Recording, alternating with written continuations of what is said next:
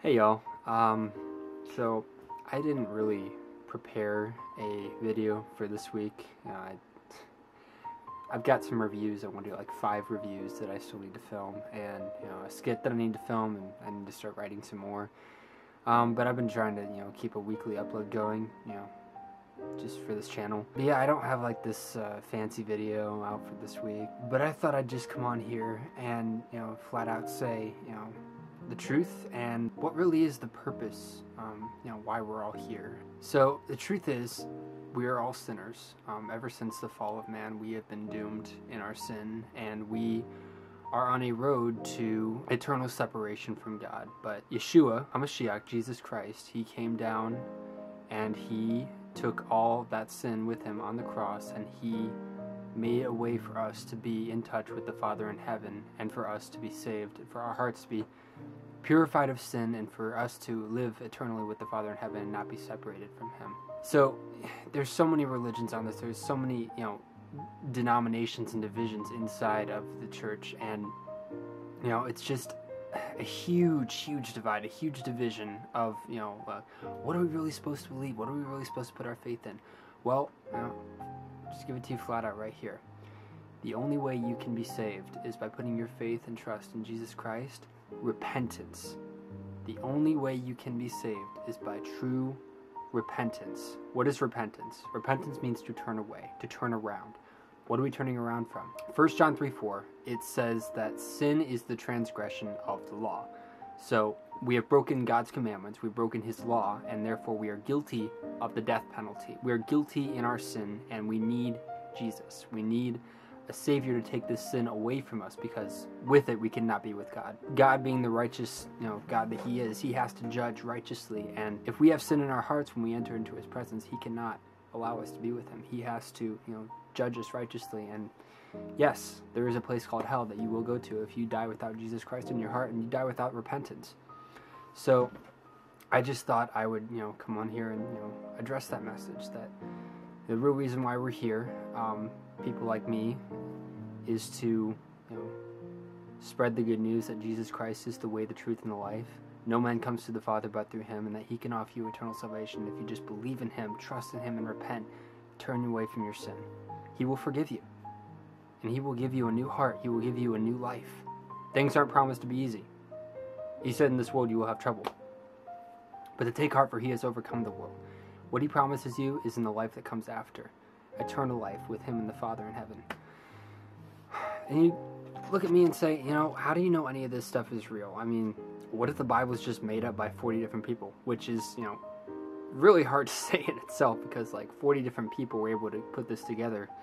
And there's no way that just, by their own intellect and by their own knowledge, there's no way they could have just pieced this thing together like that.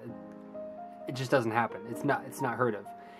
It's not only that, it's like one of the most complex and most, intricate books ever made over a 1400 to 1600 year period, if I'm not mistaken. It's, there's a lot of evidence that's been found in the Bible, a lot of things that have been found, a lot of places that have been found, a lot of, things found in the Bible that have not been confirmed by any other book, and have been found solely by the Bible's mention of that thing.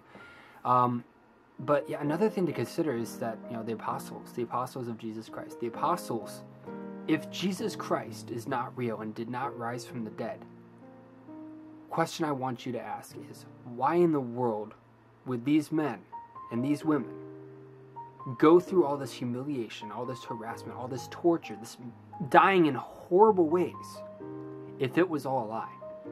No sane man would do that.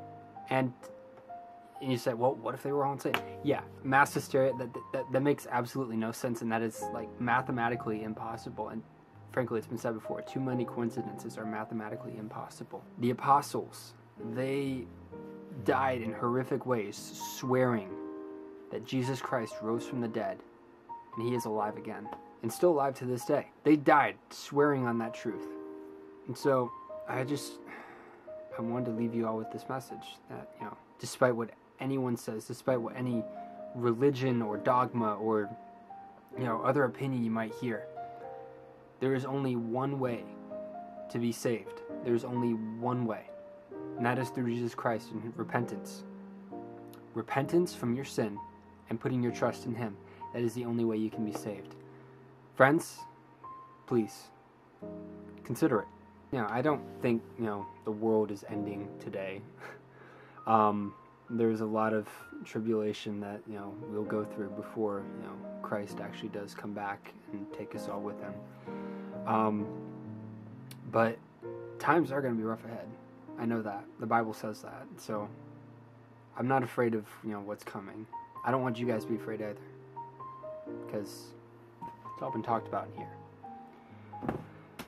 But yeah, I just remember what the whole duty of man is, as mentioned in Ecclesiastes. The whole duty of man is to fear God and keep His commandments. And, in the Bible it says many times that we do not need to be afraid of what's going on around us. The only person we need to fear is God, because He's the one who holds life and death in His hands. He's the one who holds our destiny and our purpose in His hands. And so when He says so, that's when something happens. When He says so, that's when our time comes. Not what man decides, not what anything naturally happens on this earth. Nothing can affect, what God has put us here for, what God has in store for us. He is the ultimate decider of our destiny.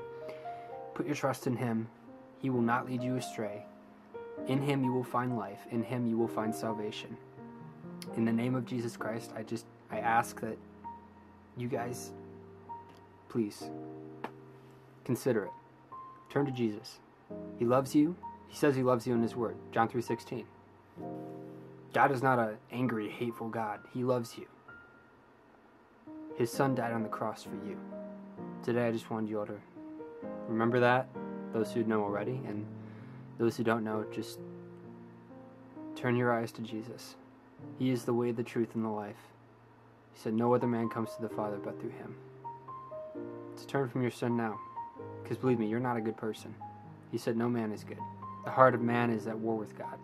Don't think you're a good person. I know I'm not a good person. God knows that. Jesus Christ is Lord. Turn your eyes to Him. God bless. Thank you for watching.